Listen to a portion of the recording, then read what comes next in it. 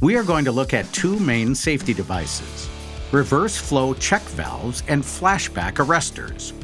Reverse flow check valves are one-way flow devices designed to prevent the unintentional backflow of gases into the cutting attachment, torch, hoses, or regulator, which could cause an explosion or fire.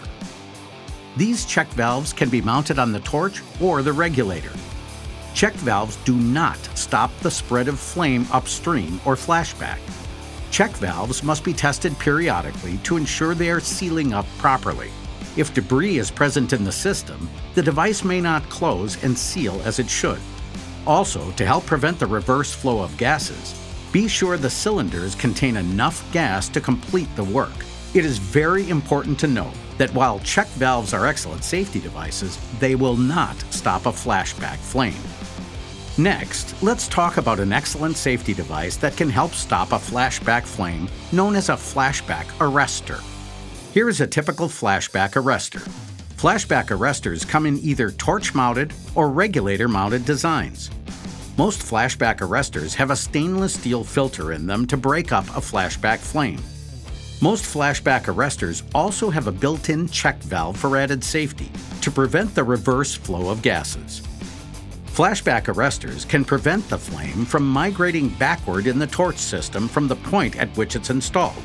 Flashback arrestors can and will create some gas flow restrictions. And when you're using cutting tips or large heating tips, it may be necessary to increase the gas pressure to compensate for the reduced flow.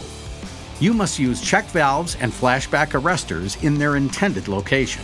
Otherwise, the flow of gas will be blocked. Use either reverse flow check valves or flashback arrestors, but not both in the same system. Be sure to check the manufacturer's recommendation for gas flow capacity. Also, over time, dirt or soot can accumulate in these devices, causing further gas flow restrictions. Therefore, check valves or flashback arrestors need to be changed periodically, especially in severe or dirty applications. Safety devices are an important part of any Oxy-Fuel system. These devices result in reduced damage and safe use of your system.